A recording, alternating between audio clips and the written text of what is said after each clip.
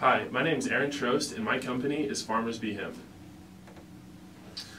My mission with Farmers Be Hemp is to educate small local farmers on sustainable agriculture, help them optimize their crop yield, and provide a way to help fortify the food supply chain by using what we already have. Our focus is to create a sustainable food system by implementing smart agriculture through data collection and connecting producers to sellers through the distribution and processing of honey and hemp products. Our market, who we will sell to, is the small local farmers, and since 2019, the Kansas hemp market has just began to take off. K-State is now one of the global leaders in hemp agricultural research. Mandy Kerr from the Global Hemp Association and John Baxter from Operation Honeybee recently held in 2021 a podcast discussing the connection between hemp and bees. Some of the issues that they had brought up were getting connected to small farmers, educating them about new technologies through sustainable agriculture and crop yield optimization. So we want to educate farmers and help them grow. We want to partner with those small farmers who value sustainable food chains and for future generations by offering them the opportunity to keep bees and optimize the pollination for their current crops.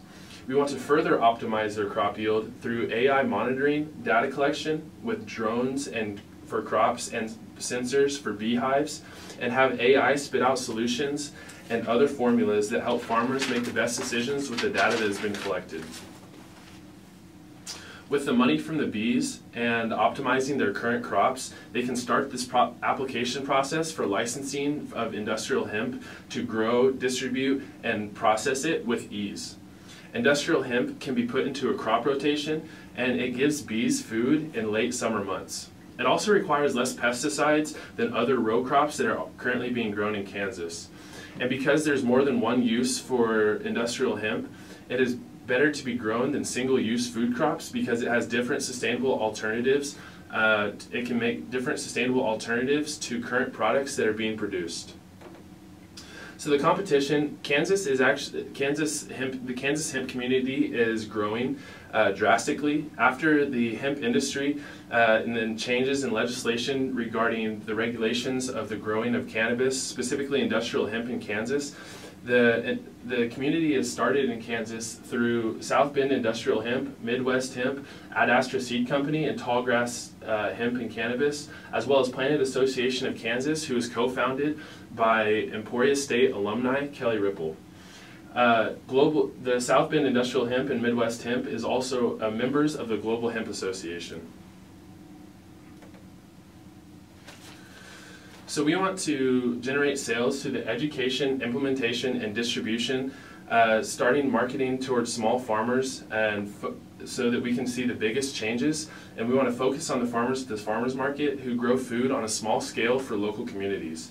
All materials from the bees and hemp will be sold locally to businesses that create sustainable and healthy products. And a portion of the hemp will be manufactured into different kinds of clothing. So small local artists can get help with starting their brand. We want to see ease of entry through hemp, into hemp through honey.